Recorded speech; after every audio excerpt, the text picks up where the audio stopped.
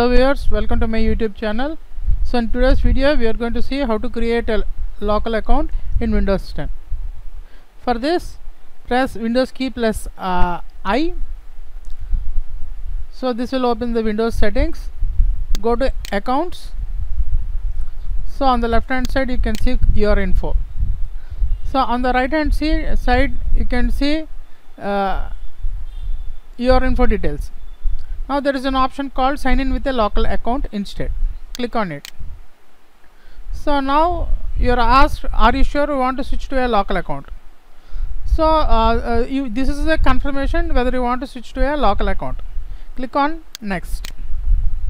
Now you enter your verification details of your Windows 10. This could be a PIN or a password.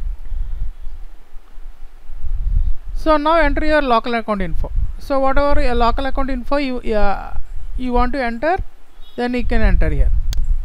So for example, I am entering Rohita. So enter your password, confirm your password and give a password in case you forget your password. So let's say the password is 750, another password, and I'm giving so this is the password hint. Now click on next. So now your local account has been created. Sign out and finish. Thanks for watching my video. Please subscribe.